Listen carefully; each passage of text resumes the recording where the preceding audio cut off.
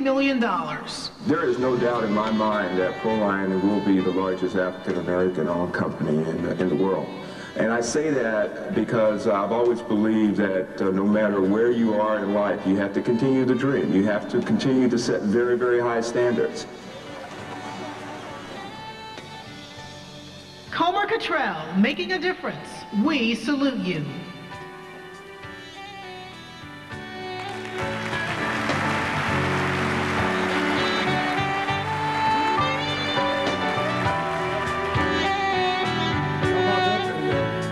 A lot of you remember those styles, huh? I heard you laughing out there. That's pretty good. Ladies and gentlemen, would you do me a favor? Put your hands together and please welcome to the stage publisher, chairman, and CEO of Black Enterprise Magazine, Mr. Earl Graves.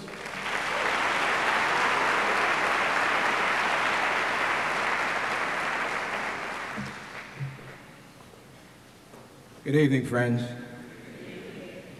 I address all of you as friends because your presence here tonight signifies your mutual respect and admiration for tonight's honoree, Cottrell, an extraordinary citizen of the world.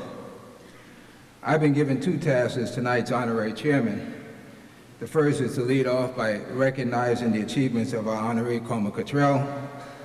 The second is to do it in 3 minutes and to remind all who will follow me that you do not have to be eternal to be immortal.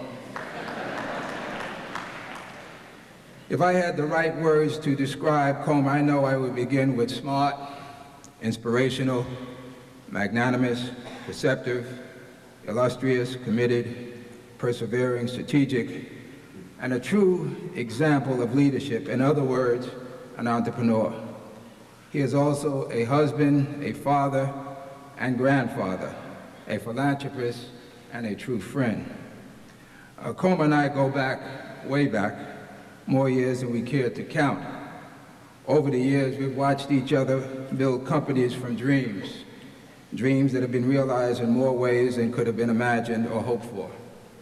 Dreams that have inspired others to do the same, to dream and know that they can and do come true every day.